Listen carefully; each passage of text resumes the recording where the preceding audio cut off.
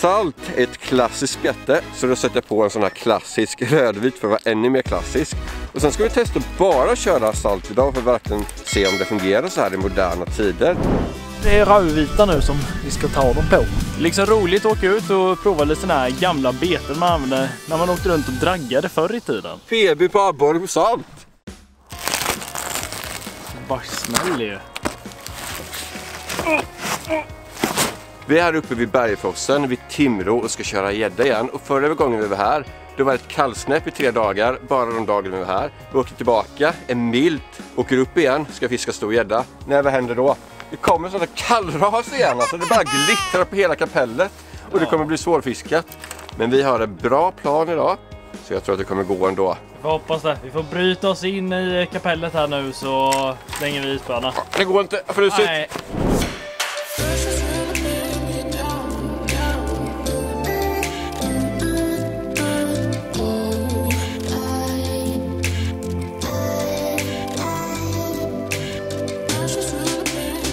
När vi rampade båten så var det 2 grader ute och nu tittar vi på ekolodet. Då är det bland annat fullt med betesfisk, men man kan också se att det är 6 grader i vattnet. Så jag tror inte de har minusgraderna i natt. Det var typ -1, kommer göra så mycket. Och igår så fiskade vi här också och det hände någonting kul.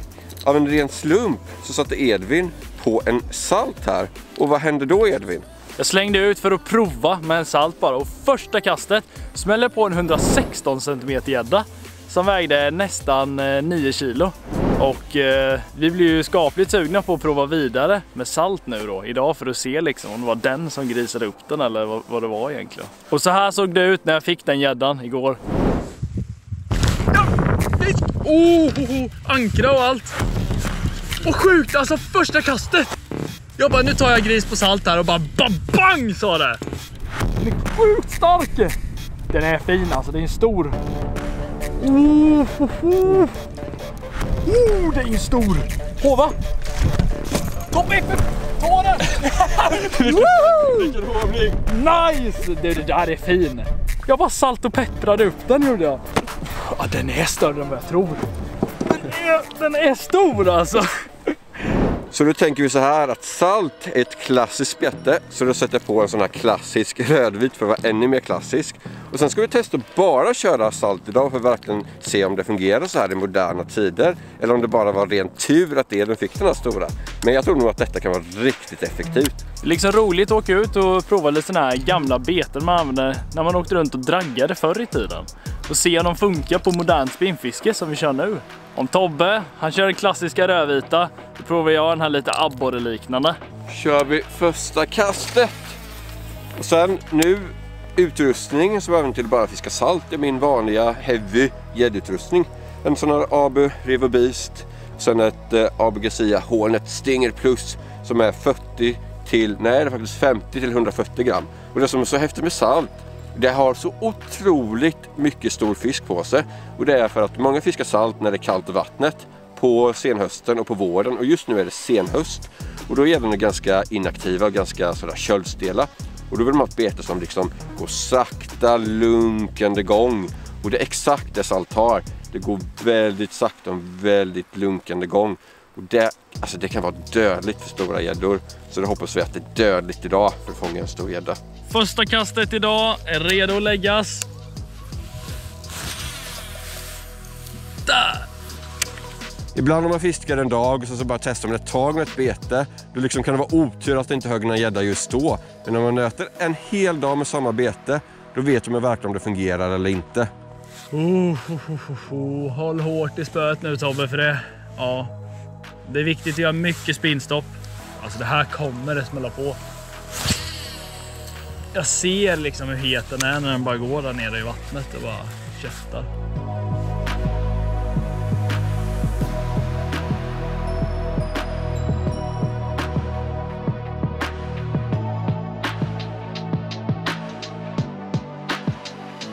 Inte ett tugg ännu, men det känns så himla hett för tillfället. För det är liksom betesfisk som plaskar i ytan överallt. Och tittar man på lodet så alltså det är så sjukt mycket fisk alltså. Det är typ från botten ända upp. Alltså det måste stå gäddor det här. Det är bara att de inte är aktiva för tillfället.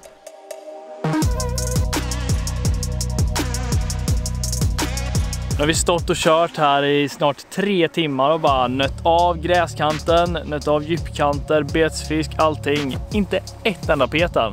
Det är rätt så vindstilla, det är liksom inte jättehett spinnväder, så lite längre upp här så finns det faktiskt rinnande vatten. Och det är inte lika beroende av just vind då, så vi åker upp och provar där lite, så får vi lite annorlunda fiskeplatser och sådär, se om det funkar.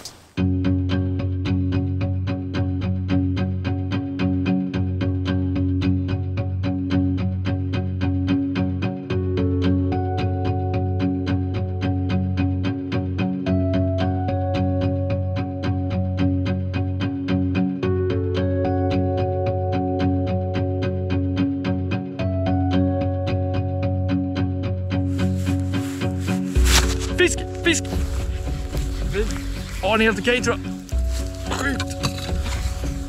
Han stångar bra gör han. Alltså jag var inte med där. Han brottas med mig. Vi har stått och kört nu i flera timmar. Det är verkligen locket på idag. De vill inte hugga. Då blir man ju extra förvånad när det väl kommer den. Alltså jag var inte med där kan jag säga. Vi såg faktiskt på ekolordet här. Ja, men det är en fisk under oss som var helt ensam liksom. Vi sa att det kan vara en gädda, och det var kanske den här gäddan. Här har vi en. Hon får grov den här. Första idag. En sån här vill man ha i en lång fisk. Så säger vi alltid när vi formar korta små. Så kommer vi idag och får de här 110 plus som väger 9 kilo. Just nu står vi i en djuphåla där det är ungefär 9 meter. Och då tänkte jag så här. Jag tar en sjunkande salt, en sjunk. Och sen så tar jag på ett sånt här litet 14 grams färstklipp här. För att få ner den lite ytterligare. Så jag tror att han kanske fiskar ner på runt 5 meter.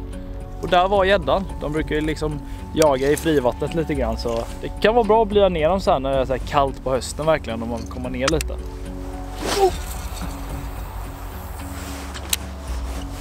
Låter den sjunka ner några sekunder så att den liksom kommer ner. Sen när jag fiskar hem den bara så ligger den på hett djup.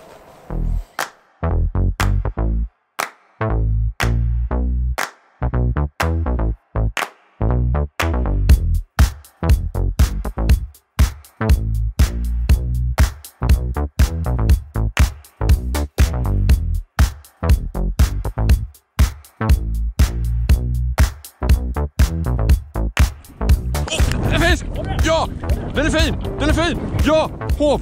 Åkte tillbaka hit och så fick vi typ på de första kasten alltså. Är det hyfsat? Jag tar hov! Hov! Nej! Det är stor hov ju! Nej! Det blir hov! Ja men det fastnar ju spöt här ju! Nej för helvete Edvin! Men vad ska jag göra? Nej! Nej! Edvin! Ta den Tobbe! Det är inte lätt att filma du vet.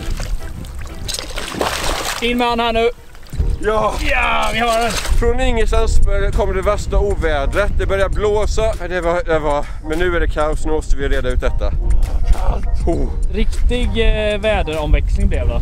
Du vet, i natt ska det bli minusgrader. Alltså det är liksom sista rycket här. Gäddorna de känner av det. De måste äta upp sig inför vintern här. Speciellt denna behövde ju verkligen käka upp sig. Vilken smal en alltså. Ni förstår inte, det blev så himla kallt. Det började regna, alltså jag fryser som tusan nu med fingrarna. Hur långt kan det vara? 90? 90 någonting. 90. Så hej då med det. Där vi står nu är det 2,8 meter. Så jag satte på denna naturliga 3D-printade möttfärgen med sån här mage. Man blir ju lite taggad nu när man äntligen fick ett hugg. Första hugget för dagen för mig. Kom igen nu, kan det inte bli lite saltig här? Jag är spicy alltså. Jävlar Tobbe! Lite gädda! Vilket hugg det var! Jag trodde det var en stor alltså. Nej men Tobbe, filma inte hoven sa jag ju, hoven! Jag ska trassla in den i din, som du gjorde. Nej, vi skiter i hoven. Alltså det här var ju ingen gris liksom, men alltså när den small på. Jag trodde det var en stor för man är så hypad här. Det känns så hett. Nej, den var inte så stor. Det är inte bra att den här vågar vara här Tobbe, för då bevisar det att den har inte blivit uppäten än av en större. Hej då med dig, det är kul att det händer lite saker i alla fall när man står här i 17 sekundmeter i byarna och så här snöblandat. Det är roligt när det händer någonting i alla fall. Och den här still going strong för mig, alltså bästa färgen på salt. Det är min färg liksom. De här salten, de finns i 3 varianter. Det finns i sjunk. Det finns i svävande, alltså när den står helt still när man kastar ut och gör vevstopp. Och sen finns det sakta flytande.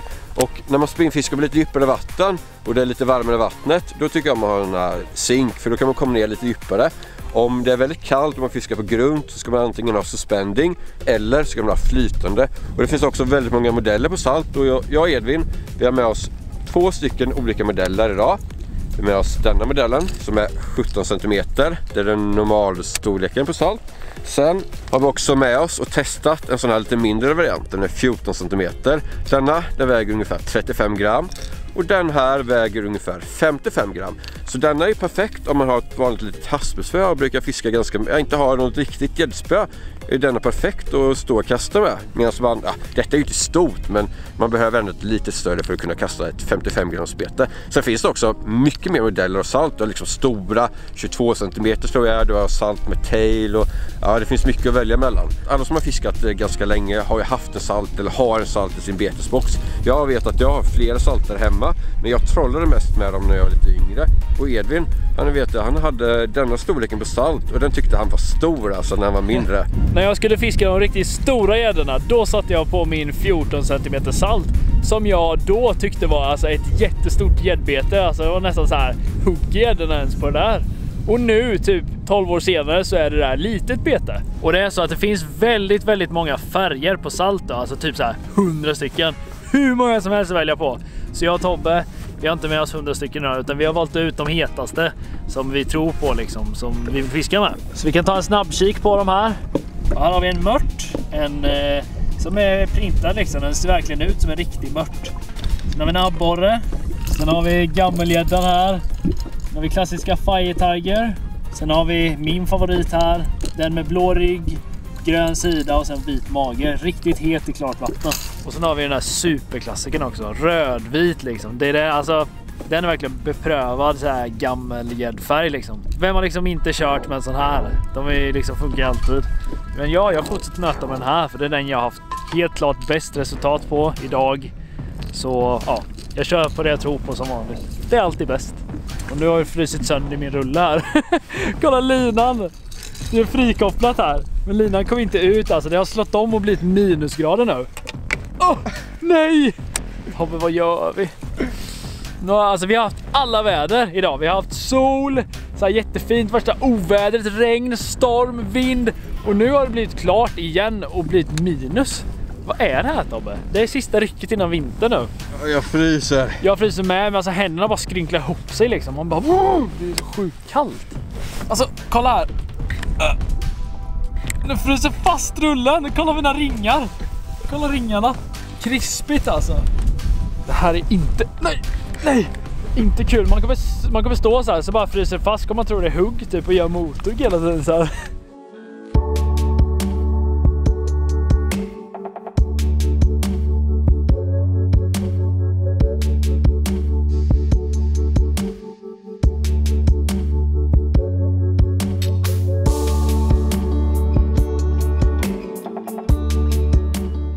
Nu börjar vi grisa på här. Oj, den där! Alltså den är ännu mindre än min.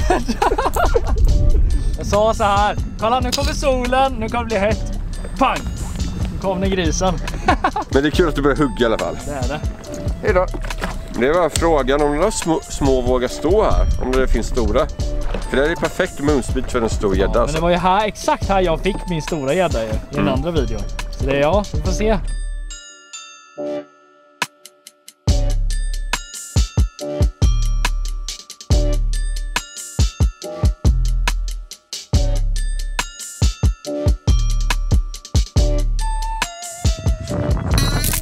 Jävlar! Oj, jag har den! Borre! Oj! Oj!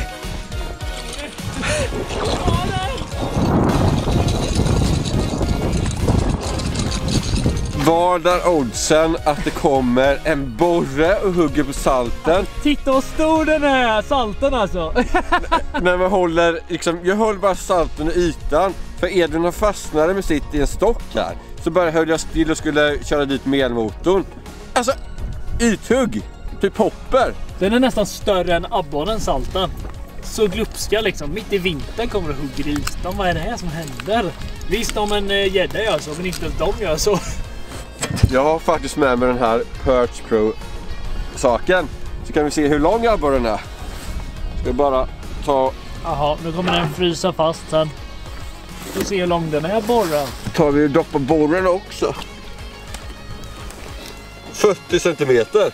Är det 40 fiskar på salt? Ja, det är mitt PB på abborre på salt. Aldrig fått en 40 centimeters borre på salt. Så det var kul det. Tar vi släpper i den så jag kan få en gädda sista tiden. Det var sjukaste på länge. Kul ändå. Du vet att det var ju på grund av att jag hade den här möttfärgen som den abborren tog alltså. Om du haft någon annan färg? Nej, men den vill ha mött.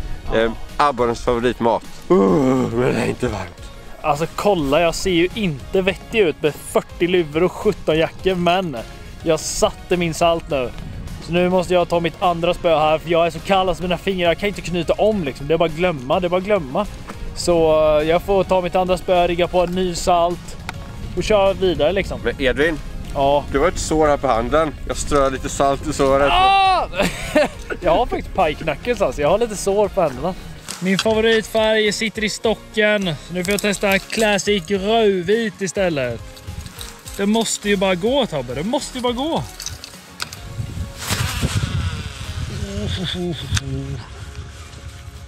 Jag kommer halka på den här Perch Pro mätbrädan alltså.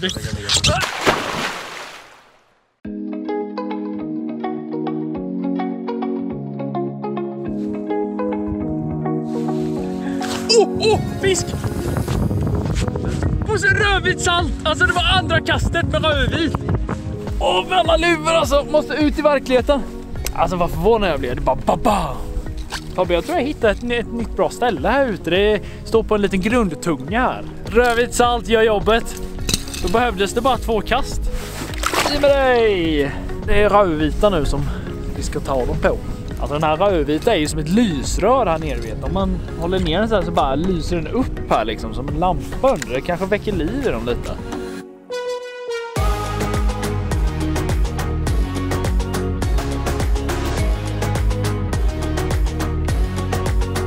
Alltså det är så kallt så det bara de biter mig i ansiktet. Ja, det börjar ju bli mörkt alltså. Det kanske inte det syns lite att det är mörkt, men det är alltså flera minusgrader stark vind alltså, så det Det är så att det var väldigt kul att fiska. Det är lite nostalgiskt köra med gamla salt alltså. Vi får testa att trolla med den också nästa gång.